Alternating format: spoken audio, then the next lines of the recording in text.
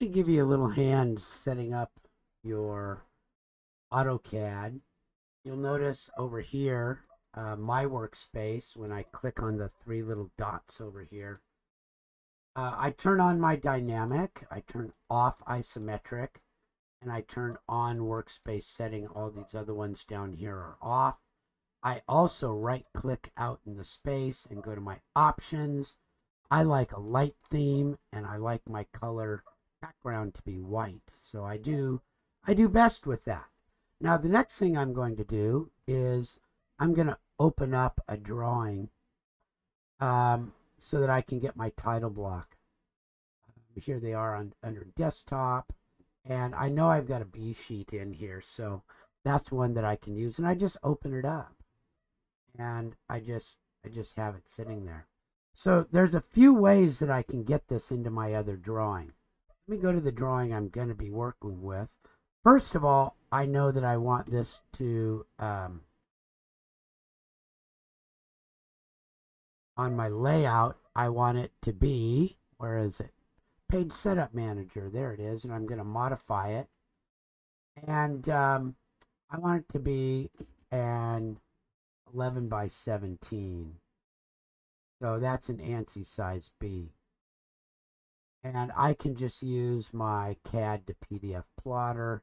I usually just stick with AutoCAD CTB, and that usually does a good job for me. And I know I'm not going to want my viewport. So let's see.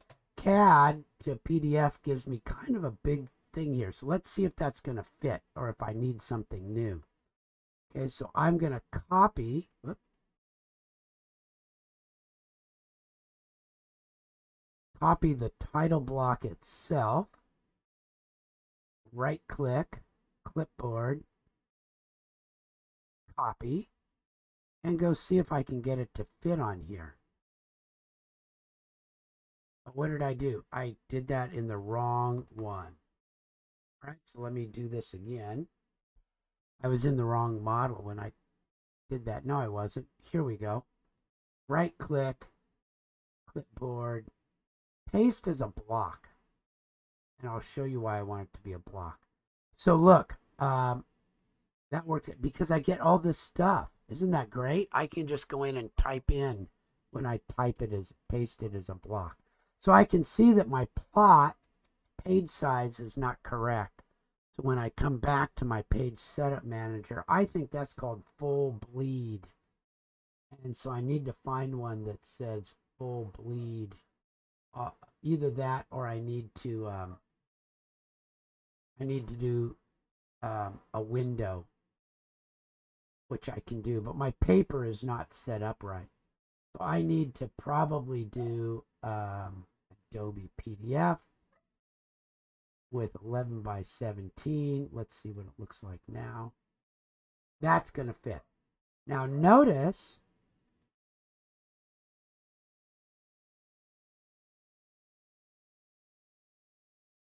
that it's a little bit too low. That's just an offset. So I can either move it, I can either move this whole thing, or I can do an offset. It's easier just to move it. And you can set that up. So that's how you would get this set up and ready to go for your AutoCAD. Now, you guys remember from the last time that if I go to layout and I do a base view, I can go get that from Inventor. And it'll think for a few moments.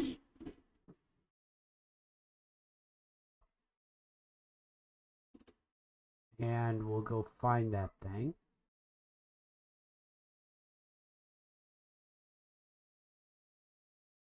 And it's the reducer module. There it is. Now, this is maybe not quite so easy as it was in Inventor, but it'll be pretty close. So I'm going to place that. And I'm going to choose that. And then I'm done. See, I always do that. I hit the wrong button there. So let's go back and get that one again. I didn't hit enter properly. There we go. Now I can make a section view as I did before, section of that, and I'm going to place it. Right click, enter, and I'll go place it over to the side.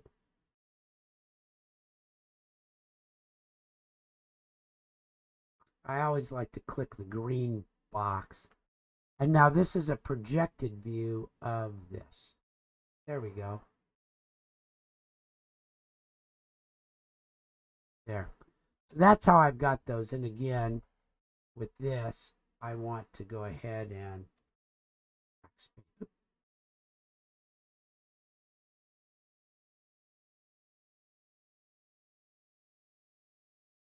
you can arrange it on here as you want. And I talked about what that's like before and putting your dimensions on and all that other kind of stuff.